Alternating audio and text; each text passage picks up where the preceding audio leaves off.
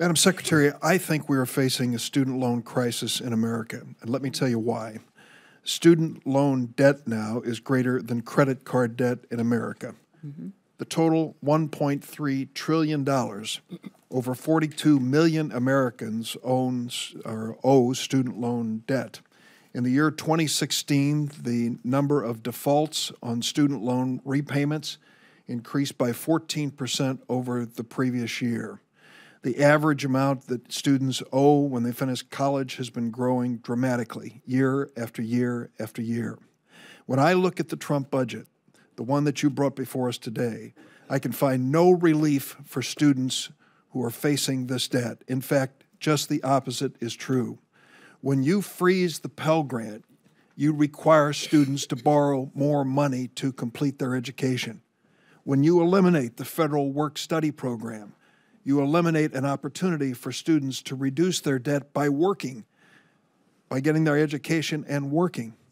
When you increase the interest payments that are going to be paid by students over 10 years by $38 billion, in other words, accumulating interest payments while they're in school. We don't do that to them now, but the new Trump budget does. It means a greater debt at the end of the day. And finally, when you eliminate the public service loan forgiveness for students, those who want to go into teaching and nursing and critical professions don't get a helping hand.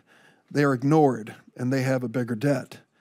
But sadly, that isn't the worst part of what's happened with the new Department of Education under the new president.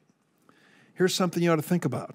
The most heavily subsidized for-profit companies in America today are for-profit colleges and universities. 80 to 90% or more of their revenue comes directly from the federal treasury.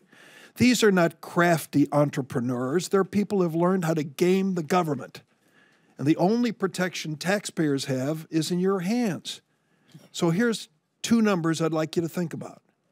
9% of students graduating from high school go to for-profit colleges and universities. 9%.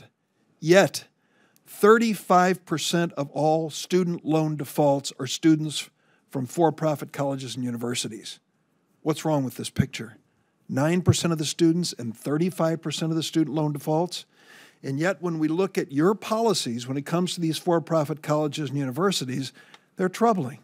From the hiring of your counsel, which has already been raised by Senator Murray, directly from that industry, to raising questions as to whether you're going to police the ranks of those schools that are exploiting students across the United States and continue to, whether it's a question of gainful employment so that students don't get so deeply in debt they don't have a chance to pay back their student loans, the defrauding of students by these schools that's been shown over and over again.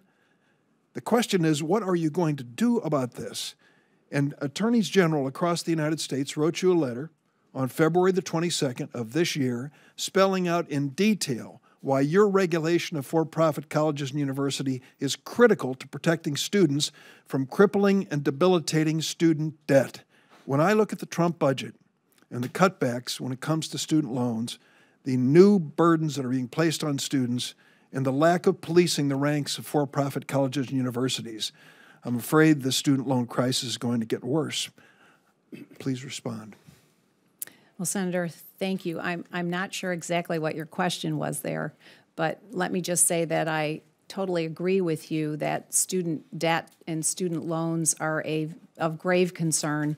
I talked about that during my confirmation hearing, and I feel no differently now. In fact, I probably feel more strongly about the critical nature of the increasing student debt. So your budget increases the interest burden of students. Your budget freezes the Pell Grant so they have to borrow more. Your budget doesn't give them public loan forgiveness. The budget actually gives students a really well-defined and new way to address their student loans long-term, their student debt long-term through income-driven repayment plan that would cap the repayment at 12.5% of their discretionary income, and after 15 years for undergraduates would be paid off. So it's a really specific plan that will allow students to address this.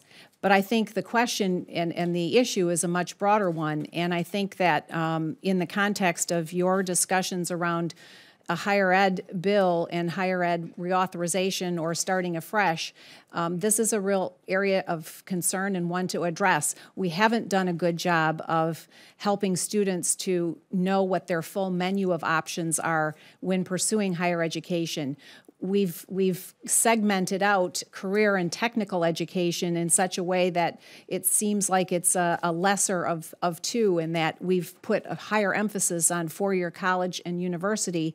And I think all of these areas are ones that we have to have robust discussion about as we consider what is the proper role of the federal government in supporting students pursuing higher education in the future and with the reality of today's world.